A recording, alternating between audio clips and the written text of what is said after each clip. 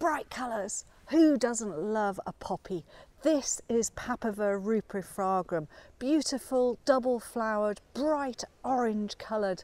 And look at it, isn't it fabulous? Just such a beautiful flower. They only probably last for about 2-3 days each flower, but they put on masses and masses of buds. So you see this will straighten up and go up. It's amazing how from that bent over, that stem will straighten up like this, and eventually you'll get this beautiful orange flower at the end of it all. If you allow it to, it will set seed and you'll have these fabulous plants all over the place in sunny gardens, gravel gardens, that sort of thing. Just a really cracking, beautiful poppy, and I just love the colour.